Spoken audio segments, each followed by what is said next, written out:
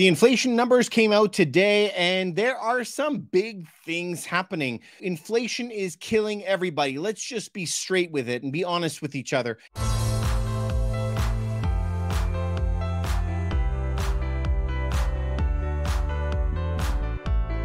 Prices of homes are going through the roof. Mortgage payments, the rent payments, the prices of everything is suffocating people. And this report actually gets into a lot of that. And we have to know a little bit about how this is going to play out and how it's going to affect you and me in our near future. All right, let's jump straight into the article today, because Statistics Canada came out with their report trying to dictate where we're going to see all of these changes in prices. And so May 22 to May 23, the numbers just came in at 3.4%. They want to say, what is the biggest number? The number one cost was mortgage interest rates. Well, that's not a real big surprise. It's up 29.9%. That is right, 29.9%. And they said it's going to go as high as 40%, and that people have to prepare that these costs are going to be continuing to go up. Now, you know that if you're a landlord or if you have any rental properties whatsoever,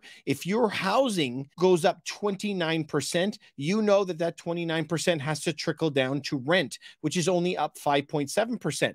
Here comes the real big difference in that is, if those rates got to trickle down, why does it take long? Well, it takes time for people's leases to run out and their leases to come up for renewal and renegotiate prices if you're allowed to in your state or province. So this is why that's very, very sticky when it comes to these prices for rent. But mortgage increases 29%. That is a big hurt on people.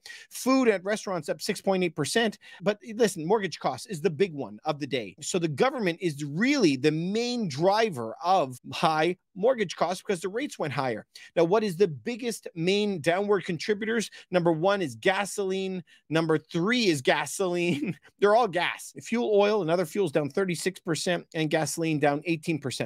We have to remember a couple things about oil. Oil over the past year, if we take a look, has absolutely went down.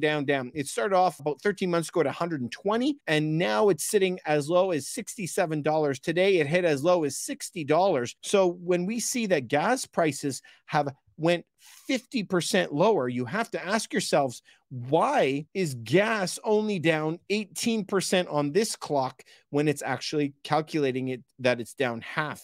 And this is where a lot of taxes got snuck in.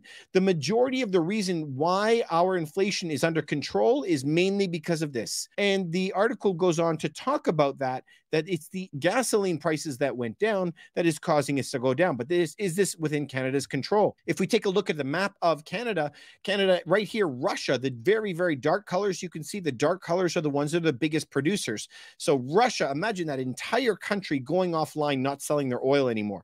We are now down to United States and Saudi Arabia, the biggest oil producers, because Russia is just going to be hoarding their oil and they're sending whatever extra they have over to China and to India.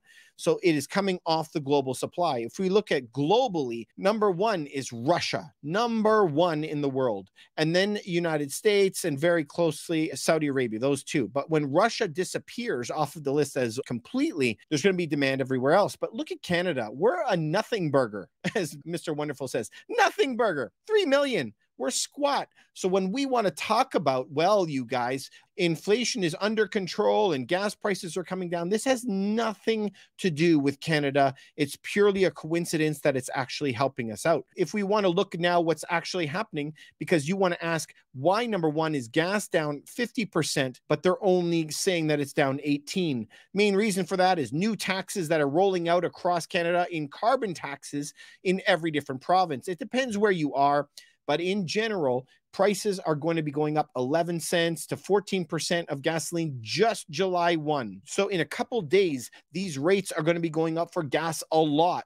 So as we got used to that high fuel price, we're getting gaslit a bit here because they're saying, well, gas prices are down 18%, but they should be down a lot more than that. The reason they're not is because they're increasing taxes on oil like crazy. It also interesting for you to follow along with the report. If we take a look at this do you see the main contributors? It's saying mortgage interest costs is the main contributor. But if we take a look at Canada, Canada is printing money like it's going out of style, and it is not stopping at all. So if you print money, you are actually causing a lot of inflation. It's funny, though, when we do our inflation reports, nowhere on the list does it even come close to talking about the money supply that is increasing. All right, so let's go through the report a little bit, and then let's take a couple notes of what they're saying is the big things that is happening. Number one, the consumer price index rose 3.4% over year in May, following a 4.4% in April. So it was a little bit higher than we expected in April,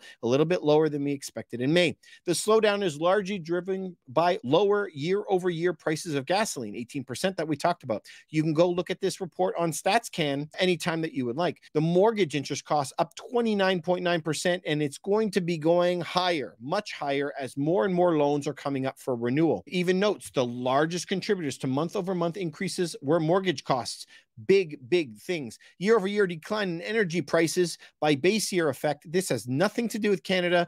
It is just a war between United States, NATO, Ukraine, Russia, all that stuff. We are not in this. Do you know why oil is going down? Because the economies of the world are slowing down. That is the only reason why oil is going down. So that is why we have to very quickly, from a government's perspective, hike taxes, carbon taxes, while we're used to high prices. This is the same game every other government. This isn't against Canada. This is the same in every government. They always do the same thing. Grocery prices, this is where a lot of people are feeling major pain right now. Grocery prices are still up 9% year over year. Crazy that they're not slowing down. If we want to break it down even further, take a look at like olive oils, up 20%. And you guys know that Ukraine and so forth, if we take a look at the map, over in Ukraine, this is the bread bowl and all of Russia producing all the wheat. Now that they are at war, what is happening? Well, what is happening is that the cost of the bakery goods, all the wheat, number 2 and number 1 supplier of wheat products. So bakery products are up 15%, cereal products up 13%. This is a direct correlation with what is happening in the war in Ukraine right now. So this is the punishment that everyone in the world is paying right now. We talked about the mortgage rates being very high, and this is going to continue. But the thing that kind of disappoints me is we should be very open. This is the same case with Canada, United States, Europe. They'll talk about the main contributors, but they don't talk about why mortgage costs are high, why food prices are high. They don't talk about why those it's because interest rates have gone up, number one. Also, the main drivers of inflation is always in everywhere, a monetary phenomenon. That's what we learned from Milton Friedman. Canada money supply is continuing to grow year over year. Where do you see in this line that it's slowing down? Government keeps printing more and more money. Also, how much the government is spending. Let's go back all the way to the 50s. Do we see any drop in here anywhere? Do we see any single drop in the amount of government spending in our country? Zero. Government spending and government money printing is out of control, but nowhere on the list for the biggest drivers of inflation do you see this. Nowhere. And so we have to be grown-ups about this and understand that we are sometimes our own worst enemy. Look in the mirror, right? What we expect our governments to give. So if we want to look at Canada, let's not go too off subject, but we just elected a new mayor in one of our largest cities in Canada, and the new mayor is very socialist. So a lot more welfare payments, a lot more income homes. But when you do that, you have to increase the taxes on everybody. So the taxes on every single property and every single business have to go way up to afford this. So it's always, the government doesn't create money. It just takes money from one group of people and gives it to another. So we have to understand how that works. This isn't Canada. This isn't Toronto. This is every country in the entire world operates like this. So how long is it going to take for you to actually feel, let's look at this word, punishing, this sting, if you will. Please go to Investopedia and look up response lag. And it says, whenever any government increases or cuts the rates, it can take 18 months before there's any evidence of changes. So we're trying to crush inflation right now. That's what we're trying to do.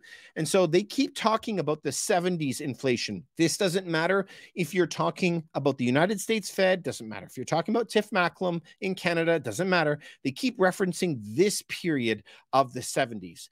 And so this period is not really the period that you should be worried about, even though this is what they want to bring up all the time.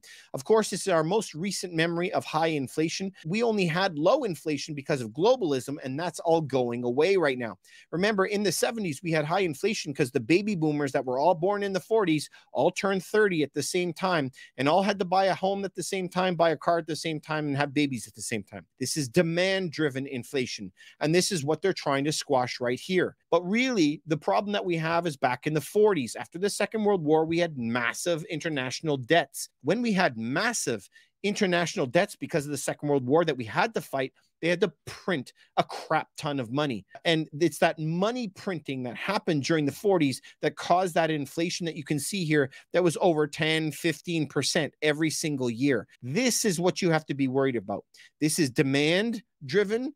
This was debt driven. So if we look at Canada right now, we have insane amounts of money printing that is happening, and we have insane amounts of spending that is happening. So this is, if you're going to look anywhere or study any period, I wouldn't necessarily be studying the 70s. I would be studying the 40s. So if we jump back into where we are today, yes, 29% mortgage costs is the biggest problem that we're having today. Biggest issue. But here comes another one, and a moral hazard that I'd like to propose to you. You tell me that the largest problem is when it comes to inflation and rates, the major problem that everybody is facing. But this is what I wanted to ask you. Just let's say we have high inflation already. Then when they have high inflation, they say, well, and I'm putting this arrow down here, we need to raise the rates up to 1%, 2%, 3%, whatever that is. If they raise the rates up, what did we just learn on that report? Well, when they raise the rates on homes, what happens to your mortgage payments? They go way, way up. And when your mortgage payments go up, all of a sudden, now they say, well, that registers as more inflation. So just try to follow me on the loop. The government raises rates to 5% from 0, which causes mortgage rates to go to the moon, which causes inflation, which causes them to build more rates, which causes inflation, which causes more rates. Do you see this like vicious circle doom loop that they're stuck in right now? This is going to continue for a while. And every single time that they bring this up, every single government, it doesn't matter what country, United States, Europe, Japan, it doesn't really matter where this is happening. Every single place is talking about this right now, and that these rates have to stay higher for longer. So expect the rates on your mortgages to stay higher for longer. They're not going to go anywhere for a while until something breaks. And when something breaks, then you're going to be able to know for sure what to do. As you guys know, I operate in Toronto. I have a site here, sellhigher.ca, where we sell properties in Toronto for more money, less hassle, and quicker. So you guys can always go and find me there if you're in Toronto looking to sell your properties. But I'm also an investor, and I invest in Canada and the United States for the past 30 years. So I can help you guys on a lot of the stuff along the way. And I'm just doing this to try to give back. Anyway, you guys, I try to give as much value as I can. If you guys are on TikTok or on Instagram, follow me right now. Please go over to my YouTube channel. You can go to Ruff Team Realty, where we talk about all things macro, where we want to help you build your businesses and make a lot more money. Also, you know, we have a sister channel. We'll put it down in the description below. Our sister channel is specifically for Toronto properties. I just did a video today about it, about Olivia Chow and all of the changes that are coming for the Toronto market. So you can follow me on both of those channels. I would really, really appreciate it. All right, you guys, thank you so much for coming by. Please subscribe and follow. If you have any direct questions for me, you can send me a message at contact@Ruff Team Realty, contact@Ruff Team Realty, or send me a DM and I'll jump in and try and help you out in any way I can. Hope you have a great night. Thank you very much for everything. Please keep on making money. Stay safe out there. Follow the channel. Comment if you can. I'd appreciate it. Have a good night.